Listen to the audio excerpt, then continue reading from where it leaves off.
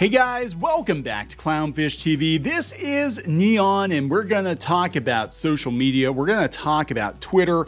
We're going to talk about breaking news and breaking brains. Elon Musk is breaking people's brains. Now he's being investigated by the SEC over Twitter. Okay, so if you ever wondered how important Twitter was, and I kept telling people this. Did you guys listen? I told you. I said, Twitter is a critical node. Twitter is a critical node, and the powers that be are not going to let Elon Musk saunter away with it so easily. They've been attacking him nonstop since he bought, or even before he closed the deal on the platform. Now, that being said, I'm not a fan of everything that X is doing currently. But they are really reaching to make him look as bad as they possibly can because they hate it, because he broke the ecosystem. And I'm going to talk a little bit about that because I've got some perspective on this as someone who's been on the internet pretty much since the beginning of websites and the World Wide Web as we know it, and somebody who has worked on websites for a number of years. And all of that. And I saw kind of the rise and the fall, basically, of social media. And I think we're going to return to, I'd like to see us return to anyway, a decentralized internet, which Insider says it wants. But the problem with the decentralized internet is you can't censor it. You can't deplatform someone as easily if they're existing in multiple little mini pockets of internet. And you can't monetize people as effectively if everybody's not using the same thing. But it does feel like we're kind of going back to the roots of the internet, the Wild West of the internet. And that is by design. Again, you have people like Elon Musk that have been around for a very long time online, and lots of other people. I know, I think Cory Doctorow put a post up the other day, and I thought it was pretty interesting. He's talking about the enshittification of Google and what Google has become compared to what they used to be. And the entire internet has become enshittified. That's his word, enshittified. It has become very corporate. It's become very locked down. And now we've got the government getting involved. And the more the government gets involved, the more it starts to feel like China. Okay, so we're going to talk about this. Before we get into it any further, please subscribe. Please subscribe for more pop culture, news, views, and rants, guys. No woohoos today. Geeky is sitting this video out. So I think first I'm going to talk about the Elon Musk situation, and then I'm going to talk about what is going on with social media. So the SEC is suing to force Elon Musk to testify in a Twitter probe. According to CNBC, the SEC is suing Elon Musk, claiming the owner of X did not comply with a subpoena to testify. Musk failed to appear for testimony on September 15th. They said in a lawsuit on Thursday, the case is tied to Musk's purchase of Twitter last year and the stock trading surrounding the acquisition.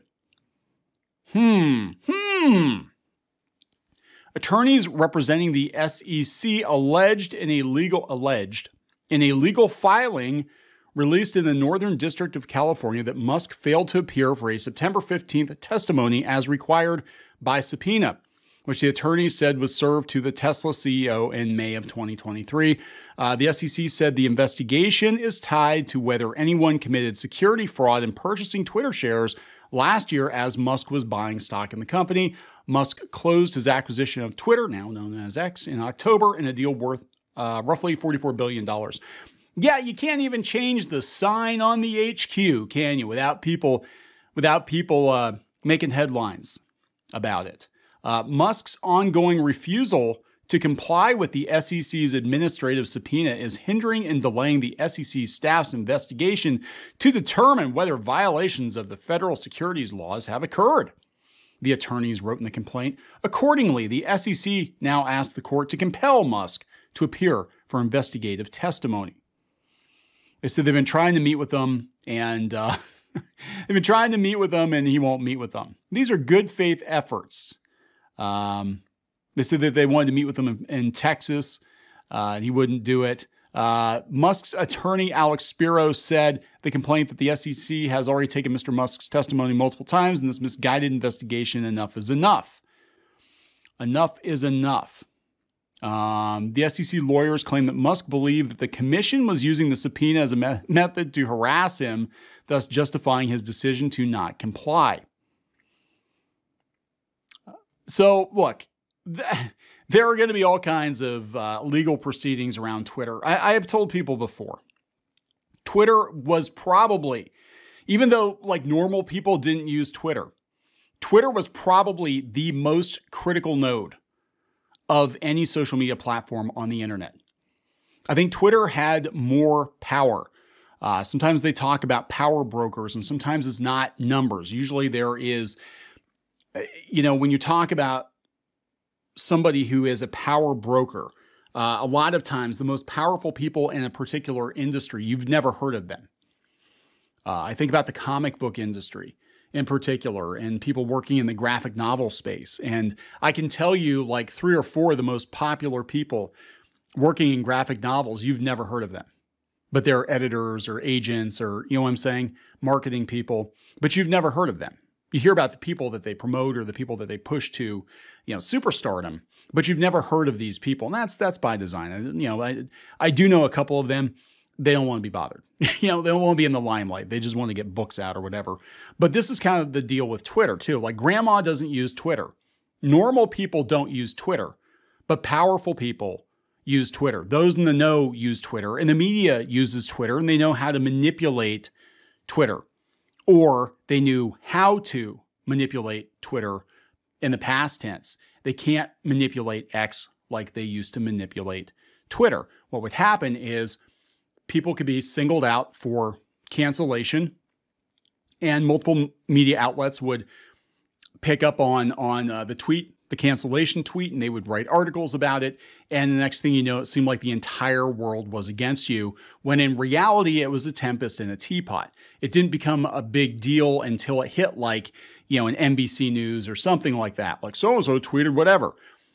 Gina Carano was a perfect example of that. I think if her tweets had just stayed on Twitter, nobody would have cared. I mean, obviously the terminally online, the perpetually offended, they would care. But like normal people wouldn't have cared. I don't think she would have been fired, but it hit the media. And the media had Twitter locked down. The government, as we found out through the Twitter files, had Twitter locked down. But the media in particular is very, very salty. This is The Verge. Apparently, they are no longer showing headlines in links to articles. Okay. They're showing the theverge.com, and you'll have to actually type in the headline or something above the image because Elon Musk thinks it looks better. And I've seen this. I've seen articles out there without the headlines. I thought it was kind of weird. I mean, personally, I would scroll through it and I would think that it's just a photo. I wouldn't think that it was actually a link. Like there's no indication that this is actually a link. That looks like they're just crediting The Verge. This I know is actually an article, right? And personal opinion, I think there needs to be more of an indication somewhere that this is actually an outbound link or an article. But whatever. I didn't pay $44 billion for it, so I can't tell them what to do, right? But what's going on is they're freaking out. There are a lot of things going on in the digital media space right now. And Twitter was kind of the glue that held all of these millennial websites together for years. Facebook too, in the case of like BuzzFeed, but really Twitter, it's where journalists talk to each other. It's where journalists would retweet each other. It's where they would get leads for stories. It's where they found out who to cancel or who to promote. And people were literally getting hired based on Twitter clout, even if in the real world, nobody knew who they were. I can't tell you how many people got jobs in animation or comics because of their Twitter follower account. And I think that a lot of companies followed the lead of these journalists and hiring people that they thought were important because, oh, look, they've got, 750,000 Twitter followers. Never mind that most of them are probably fake. A lot of them are sock puppet accounts. In the early days, you could buy Twitter followers like nothing. I mean, I would watch people literally overnight go up like 20, 30,000 followers because it was so easy to buy bot accounts. And so people were making it out like they were a much bigger deal than they were. And then companies were hiring them based on this false assumption that these people were huge. It's like, no, they might be huge on Twitter, but Twitter is obviously not the real world, but most people don't care, but the journalists care. And then they would blast it out there. So Twitter is the glue that held all of this together. This is how they promoted their stories, how they promoted each other, whatever. And Elon Musk has broken it. Okay. So the reason they're angry, I don't even think they're that angry about Elon Musk's politics. They were not happy that Musk came in and took away their precious blue checks and made you pay for it. You can still buy a gold check for $1,000 a month, by the way. You know, if you want to do that, you can do that. They weren't happy about that. They weren't happy that he reinstated some problematic people. They weren't happy that it's harder to get kicked off of Twitter now for having a dissenting opinions. Now we're actually starting to see what people really think. Twitter, you know, was a microcosm of far left politics for at least the last couple of years. I'd say since 2016, 2017, especially. It never used to be that bad. You know, when it first started, it was pretty neutral. And, you know, then it really came off the rails. But we saw how many people they had working at this company too. They had way too many people working at this company. And a lot of them were activists, obviously, and not developers, not people that had actual value, you know. So Musk correctly got rid of a bunch of them, and they screamed and they're angry. So they're going to, you know, phone up their friends in the media, those that are left, because digital media is imploding, and they're going to be like, wow, Elon Musk is a meanie. Let's get him on everything we possibly can get him on. So what is going on now is that all social media is falling apart. It's all fake. And these websites, most of them, live and die by social media. It's basically a parasitic relationship. This is why they're so pissed off. It's a parasitic relationship because they post their stuff to, you know, Facebook and Twitter and whatever, and that's how they, you know, boost it. Or in the case of Facebook, it was very easy to promote your website. For a long time, you could literally just pay to boost posts. And now it doesn't work like it used to, because now they have a little warning. Hey, you're about to leave Facebook. You know, are you sure you really want to do that? Are you sure you really want to leave Facebook? So they've made it a lot harder to promote your website. So we've got that going on. We've got journos being pissed off that they lost Twitter. They can't really get any traction on Facebook. And now a lot of them are getting laid off. They're blaming AI completely, but it's not all AI's fault.